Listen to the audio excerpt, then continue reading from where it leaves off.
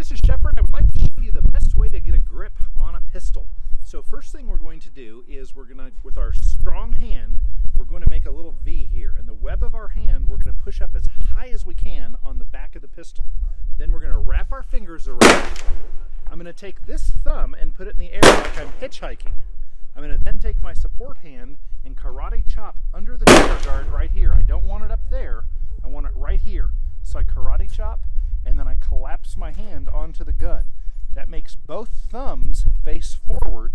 This right thumb is on top of the knuckle right there on the support hand. 70% of the grip strength will be in the support hand. 30% of the strength will be in the shooting hand, the strong hand. And then I want to extend fully. I want to make sure that my hips and my butt are behind my shoulders so that I'm leaning forward somewhat, about like this. Those are the basics of getting a grip and a stance on a pistol.